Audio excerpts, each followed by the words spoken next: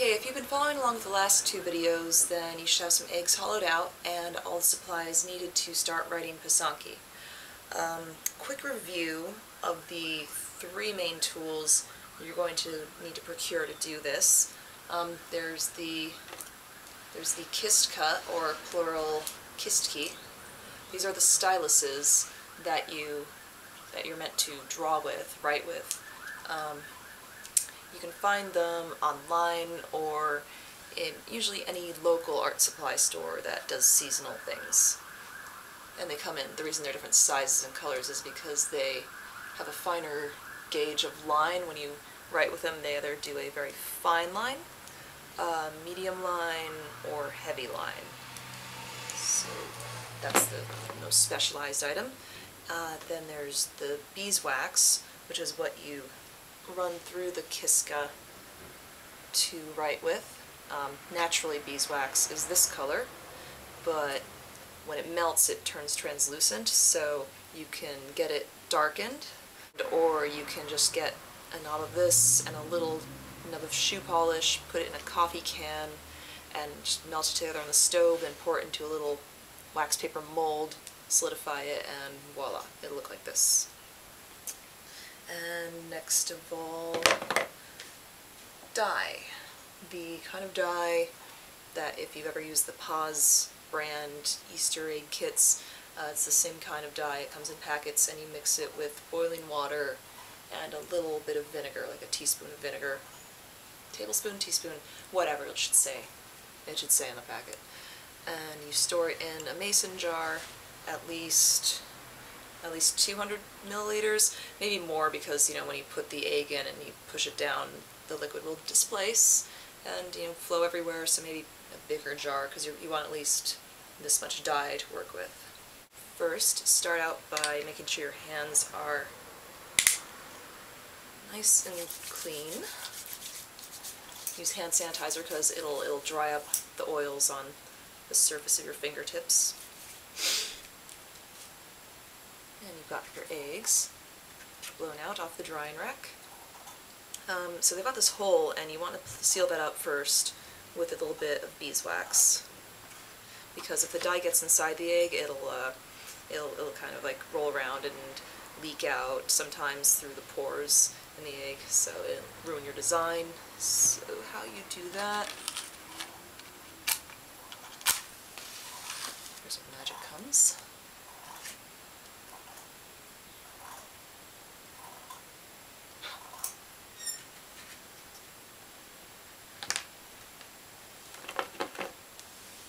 Take a medium or large grade kistka. So the kistka, once again, is a stick with a little brass funnel on the end. The brass funnel is heated in the candle flame.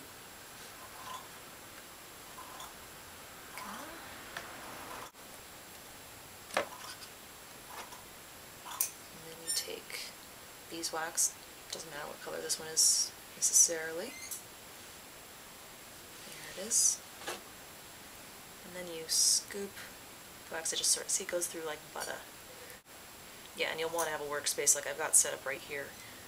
Not necessarily elevated, that's for the camera's sake. But just put down like a cardboard lid of some sort, work over a shoebox, some newspaper, because there's going to be bits of wax and drips of dye everywhere. It's going to be a big, glorious mess. So there we go, that kistki is loaded with molten beeswax. And you take the egg you want to seal up.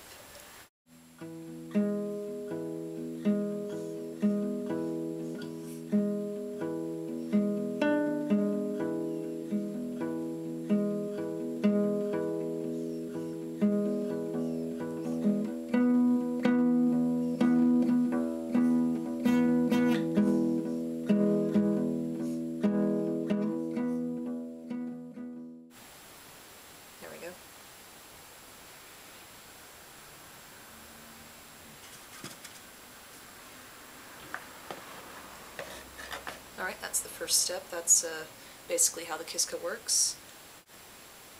So we'll start with a basic pattern. This one's called windmills, I think, usually. It's a simple, cute little pattern that just has like lines, spirals, and dots. And you're going to want to start out by mapping out your egg like with a grid, but in 3D, you know, so like the lines of map you see on a globe, like the lines of longitude, latitude, to divide the surface up evenly to make sure your pattern's symmetrical. If you can't draw straight lines on an egg unaided, you can use a hair tie. It should fit right over it. Like that.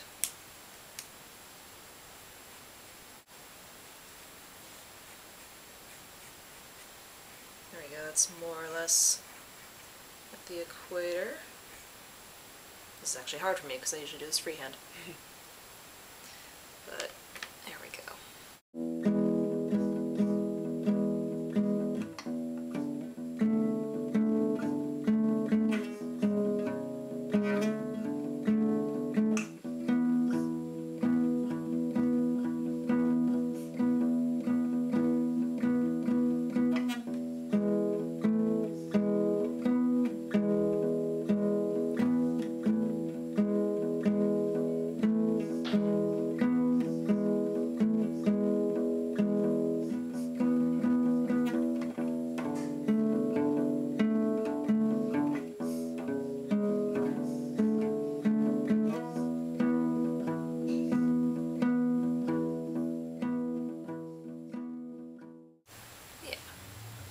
So start out like that.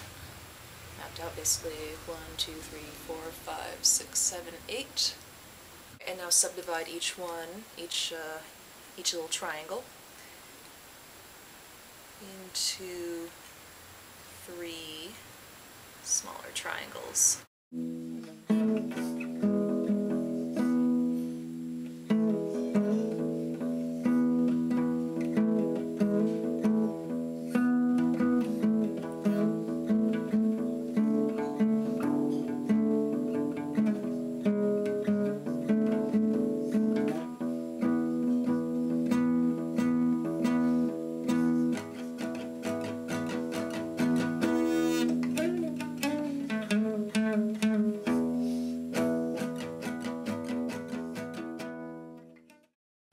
Now you're going to extend the lines you've drawn from the center with a spiral on each end.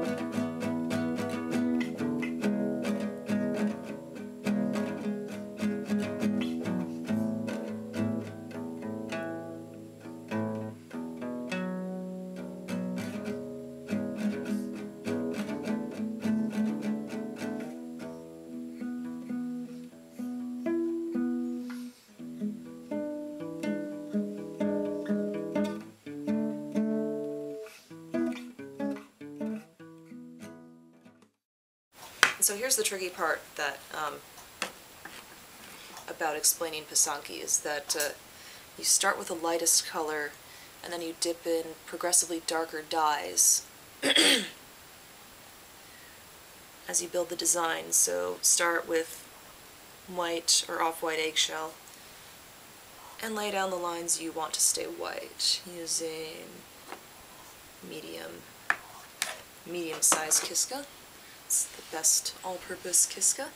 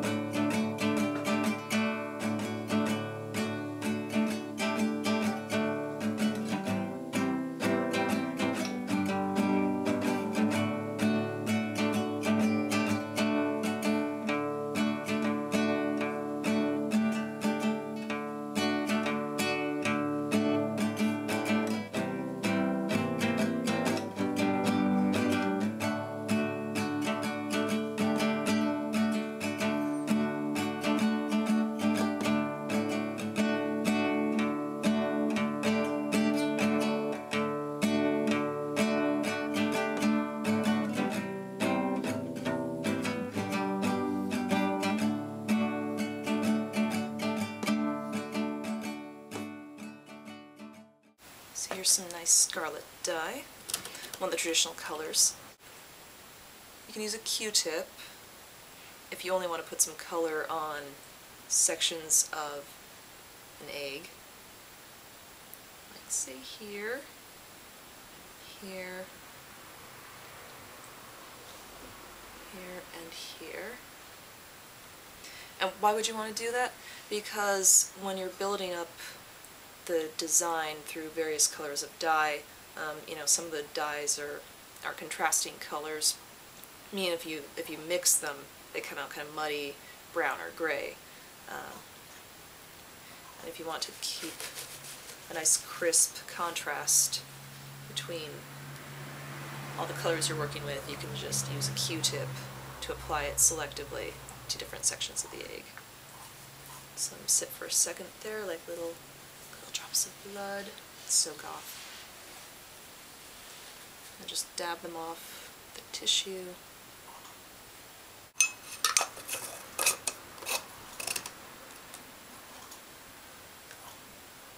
I'm totally going to get dye in my hands doing all this, by the way. And I don't care, but if you have a day job, you might want to wear protection, wear rubber gloves, finger cots, whatever. So let's refill that kiska.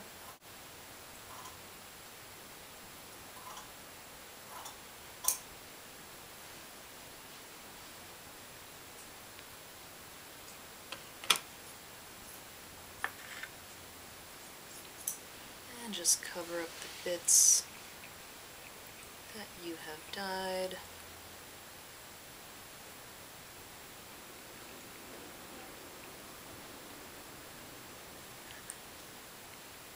Here we go.